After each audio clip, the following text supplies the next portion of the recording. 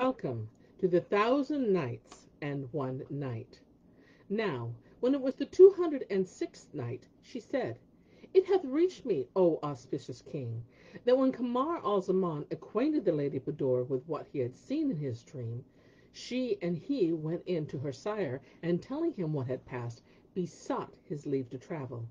He gave the prince the permission he sought, but the princess said, O my father, I cannot bear to be parted from him. Quoth Gayer, her sire, then go thou with him, and gave her leave to be absent a whole 12 month, and afterwards to visit him in every year once. So she kissed his hand, and Kamar al-Zaman did the like. Thereupon King Gayer proceeded to equip his daughter and her bridegroom for the journey, and furnished them with outfit and appointments for the march, and brought out of his stable horses marked with his own brand, blood dromedaries which can journey 10 days without water, and prepared a litter for his daughter, besides loading mules and camels with victuals. Moreover, he gave them slaves and eunuchs to serve them, all the manner of travelling gear. And on the day of departure, when King Gayer took leave of Kamar al-Zaman, he bestowed on him 10 splendid suits of gold cloth embroidered with stones of price, together with 10 riding horses and 10 she-camels, and a treasury of money. And he charged him to love and cherish his daughter, the Lady Budur. Then the king accompanied them to the farthest limits of his islands, where, going in to his daughter Budur in the litter, he kissed her, and strained her to his bosom, weeping and repeating, O thou wooest severance easy fare, for love embrace belongs to lover friend. Fare softly. Fortune's nature falsehood is, and parting shall love's ever meeting end. Then leaving his daughter, he went to her husband and bade him farewell, and kissed him, after which he parted from them, and giving the orders for the march, he returned to his capital with his troops. The prince and the princess and their suite fared on without stopping through the first day, and the second, and the third, and the fourth, nor did they cease faring for a whole month, till they came to a spacious campaign abounding in pasturage, where they pitched their tents. They ate, they drank, they rested, and the Princess Budur lay down to sleep. Presently Kamar al-Zaman went into her, and found her lying asleep, clad in a shift of apricot-colored silk that showed all and everything, and on her head was a coif of gold cloth embroidered with pearls and jewels. The breeze raised her shift which laid bare her navel, and showed her breasts, and displayed a stomacher whiter than snow, each one on whose dimples would contain an ounce of benzoin ointment. At this sight his love and his longing redoubled, and he began reciting, And were it asked me, when by hell-fire burnt, when flames of heart my vitals hold in hem, which wouldst thou choose, sayest, wouldst thou rather them, or drink sweet cooling draught? I'd answer, them. Then he put his hand to the band of her petticoat trousers, and drew it, and loosed it, for his soul lusted after her when he saw a jewel, red as dye wood, made fast to the band. He untied it, and examined it, and seeing 2 lines of writing graven thereon, and a character not to be read, marvelled, and said in his mind, Were not this bezel something to her very dear, she had not bound it to her trousers band, nor hidden it in the most privy and precious place about her person, that she might not be parted from it. But I knew what she doth with this, and what is the secret that is in it. So saying, he took it, and went outside the tent to look at it in the light. And Shahrazad perceived the dawn of the day, and ceased to say her permitted say. And now, when it was the 207th night, she said, It hath reached me, O auspicious king, that when he took the bezel to look at it in the light, the while he was holding it, behold, a bird swooped down on him, and snatching the same in his hand, flew off with it, and then lighted on the ground. Thereupon Kamar al-Zaman, fearing to lose the jewel, ran after the bird, but it flew on before him, keeping just out of his reach, and ceased not to draw him from dale to dale, and from hill to hill, till the night darkened and the firmament darkened, when it roosted on a high tree. So Kamar al-Zaman stopped under the tree, confounded in thought, and faint for famine and fatigue, and giving himself up for lost, would have turned back, but knew not the way whereby he came, for that darkness had overtaken him. Then he exclaimed, "There is no majesty, and there is no might, save in Allah, the glorious, the great." And laying him down under the tree whereon was the bird, slept till the morning, when he awoke, and he saw the bird also wake up and fly away. He arose and walked after it, and it flew on little by little before him, after the measure of his faring, at which he smiled and said, "By Allah, a strange thing! Yesterday this blue bird flew before me as fast as I could run, and today, knowing that I have awoke tired and cannot run, it flieth after the measure of my faring. By Allah, this is wonderful! But I must needs follow this bird, whether it lead me or death or to life, and I will go wherever it goeth, for at all events it will not abide safe in some inhabited land."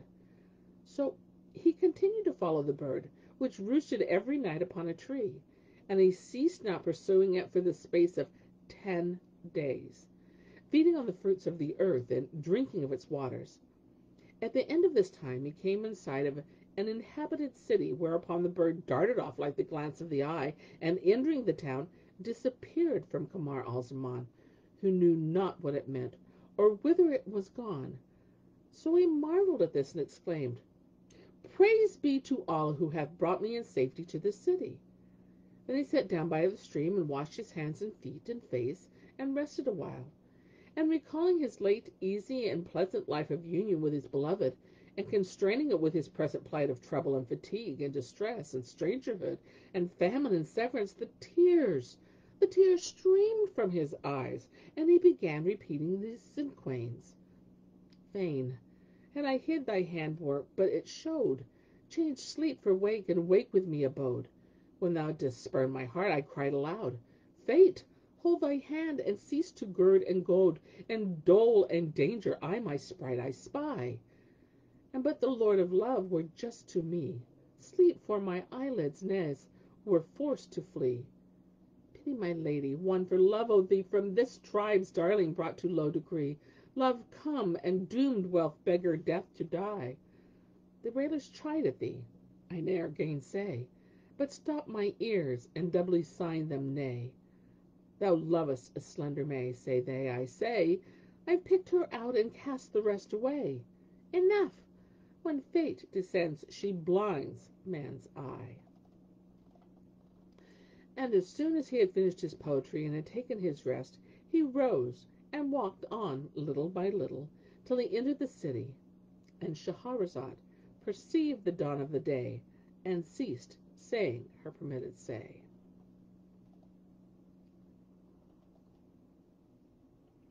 She said, "It hath reached me, O auspicious king, that as soon as Kamar al-Zaman had finished his poetry and had taken his rest, he arose and entered the city gate, not knowing whither he should wend. He crossed the city from end to end, entering by the land gate, and ceased not faring on till he came out at the sea gate, for the city stood on the seashore. Yet he met not a single one of its citizens. And after issuing from the land gate, he fared forwards, and ceased not faring till he found himself among the orchards and gardens of the place, and passing among the trees, presently came to a garden, and stopped before its door. Whereupon the keeper came out to him and saluted him. The prince returned his greeting, and the gardener bade him welcome, saying, "Praise be Allah, that thou hast come off safe from the dwellers of this city. Quick, come into the garth, ere any of the townfolk see thee."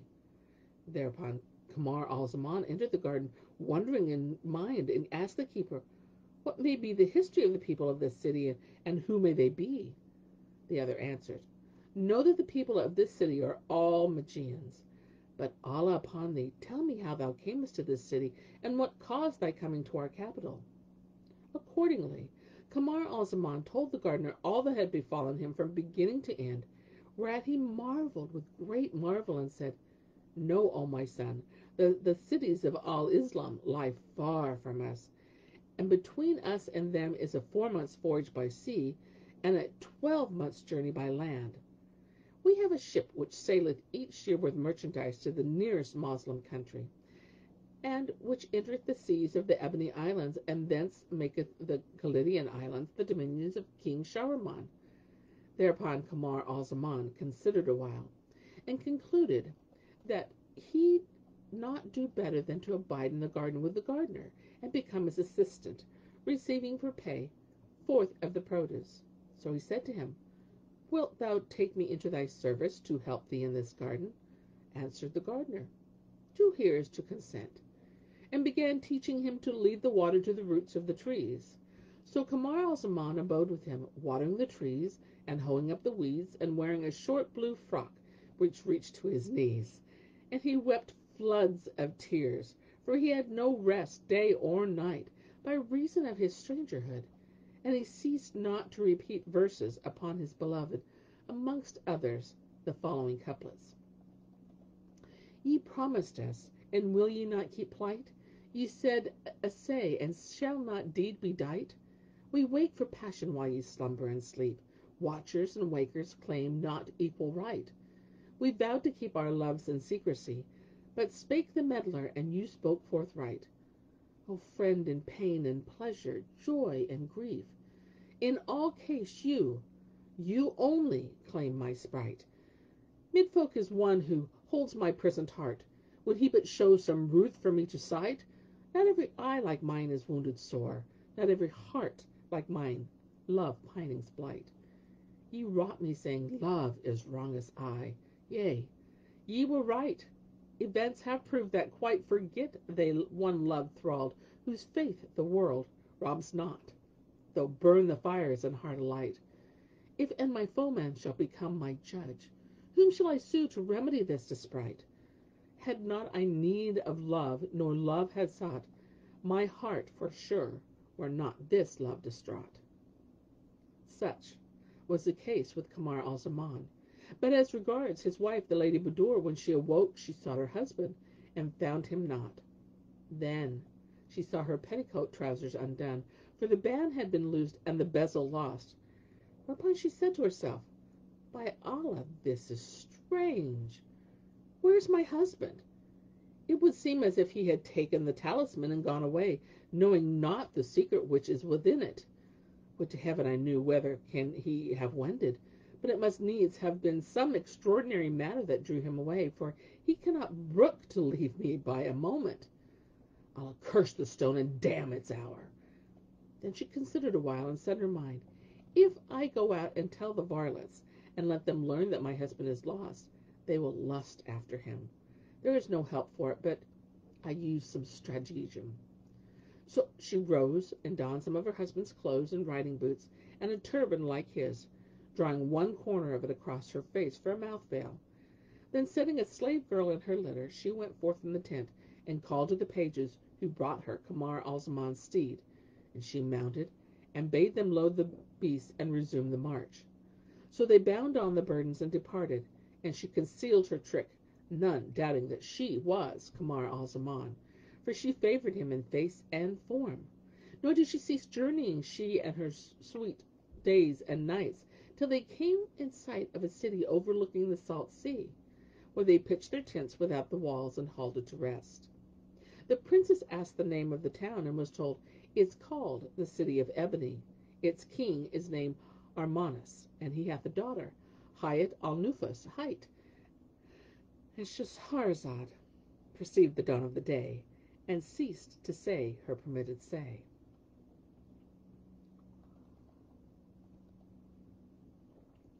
Now, when it was the 209th night, she said, It hath reached me, O auspicious king, that when the Lady Budur halted within sight of the ebony city to take her rest, King Armaeus sent a messenger to learn what king it was who had encamped without his capital. So the messenger, coming to the tents, made inquire anent their king, and was told that he was a king's son, who had lost the way, being bound for the Khalidian Islands. Whereupon he returned to King Armaeus with the tidings, and when the king heard him, he straightway rode out with the lords of his land to greet the stranger in arrival. As he drew near the tents, the Lady Budur came to meet him on foot, whereupon the king alighted, and they saluted each other. Then he took her to the city, and bringing her up to the palace, bade them spread the tables and trays of food, and commanded them to transport her company and baggage to the guest house. So they abode there 3 days, at the end of which time the king came to the Lady Budur. Now she had that day gone to the Hammam, and her face shone as the moon, and its full, a seduction to the world, and a rending of the veil of shame to mankind. And Armanis found her clad in a suit of silk, embroidered with gold and jewels. So he said to her, O my son, know that I am a very old man, decrepit withal, and Allah hath blessed me with no child save one daughter, who resembleth thee in beauty and grace. And I am now waxed unfit for the conduct of the state. She is thine, O my son, and if this my land please thee, and thou be willing to abide and make thy home here, I will marry thee to her, and give thee my kingdom, and so be at rest. When Princess Budur heard this, she bowed her head, and her forehead sweated for shame, and she said to herself, How shall I do this, and I a woman? If I refuse and depart from him, I cannot be safe, but that happily he send after me troops to slay me. And if I consent, belike I shall be put to shame. I have lost my beloved Kamar al-Zaman, and know not what is become of him. Nor can I escape from this scrape save by holding my peace, and consenting and abiding here, till Allah bring what is to be. So she raised her head, and made submission to King Armanis, saying, Hearkening and obedience. Whereat he rejoined and rejoiced, and bade the herald make proclamation throughout the Ebony Islands to hold high festival, and decorate the houses. Then he assembled his chamberlains and nabobs, and emirs and wazirs, and his officers of state, and the qazis of the city, and formally abdicating his sultanate, endowed Budur therewith, and invested her in all the vestments of royalty. The emirs and grandees went into her, and did her homage, nothing doubting but that she was a young man, and all who looked on her bepissed their bag trousers for the excess of her beauty and loveliness. Then after the Lady Budur had been made sultan, and the drums had been beaten in announcement of the glad event, and she had been ceremoniously enthroned, King Armanis proceeded to equip his daughter, Hayat al-Nufus, for marriage, and in a few days they brought the Lady Budur into her, when they seemed as it were two moons risen at one time, or two suns in conjunction. So they entered the bridal chamber, and the doors were shut, and the curtains let down upon them, after the attendants had lighted the wax candles, and spread for them the carpet bed. When Budur found herself alone with the Princess Hayat al-Nufus, she called to mind her beloved Kamar al-Zaman, and grief was sore upon her. So she wept for his absence and estrangement, and began repeating, O ye, who fled and left my heart in pain, though lean, no breath of life is found within this frame of mine. I have an eye which e'en complains of wake, but lo, tears accompany it. Would that wake content these eyne? After ye marched forth, the lover bode behind. Question of him what pains your absence could design. But for the flood of tears mine eyelids rail and rain. My fires would flame on high in every land calcine. To Allah make I moan of loved ones lost for aye, who for my pine and pain no more shall pain and pine. I never wronged them, save that over love I nursed, but love departs as lovers and blessed and cursed. And when she had finished her repeating, the Lady Budur sat down beside the Princess Hayat al-Nufus, and kissed her on the mouth, after which, rising abruptly, she made the minor ablution, and betook herself to her devotions. Nor did she leave praying till Hayat al-Nufus fell asleep, when she slipped into bed, and lay with her back to her till morning. And when day had broke, the king and queen came into their daughter, and asked her how she did, whereupon she told them what she had seen, and repeated them the verses she had heard.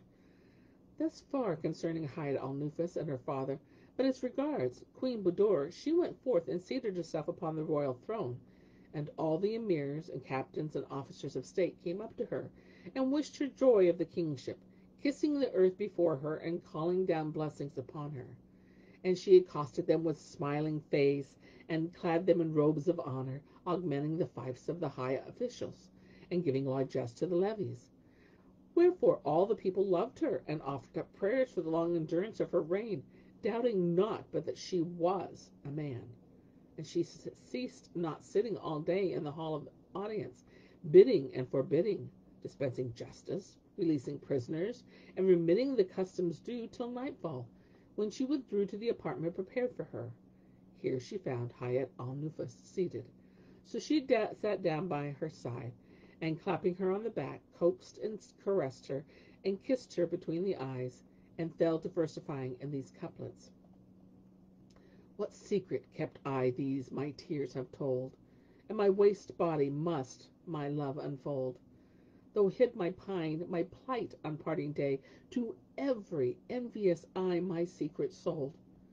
O ye who broke my camp, you've left behind my spirit wearied and my heart a cold.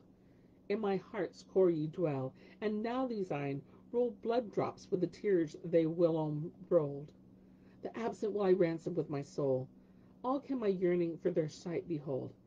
Have an eye whose babe for love of thee rejected sleep, nor hath its tears controlled. The foeman bids me patient bear his loss, ne'er may mine eyes accept the ruth he doled. I twixt them dim of me and won my wish of Kamar al-Zaman's joys manifold. He joins all perfect gifts like none before, boasted each might and main no king of old. Sing his gifts, bin Zadah's largesse, forget we, and Muyawa, mildest souled. Were verse not feeble, and or short the time, I had in laud of him used all of rhyme. Then Queen Budur stood up and wiped away her tears, making the lesser ablution, applied her prayer. Nor did she give over prayers till drowsiness overcame the Lady Hayat al-Nufus, and she slept. Whereupon the Lady Budur came and lay by her till morning. At daybreak she arose and prayed the dawn prayer, and presently seated herself on the royal throne, and passed the day in ordering and counter-ordering, and giving laws and administering justice. This is how it fared with her. But as regards King Armanus, he went in to his daughter and asked her how she did. So he told her all that had befallen her, and repeated to him the verses which Queen Budur had recited, adding, O my father, never saw I one more abounding in sound, sense, and modesty than my husband, save that he doth nothing but weep and sigh. He answered, O my daughter, have patience with him yet this third night, and if he go not in unto thee and do away thy maidenhead, we shall know how to proceed with him, and oust him from the throne, and banish him the country. And on this wise he agreed with his daughter what course he would take. And Shahrazad perceived the dawn of the day, and ceased saying her permitted say. And so do I cease my tale for the day, until it be morrow.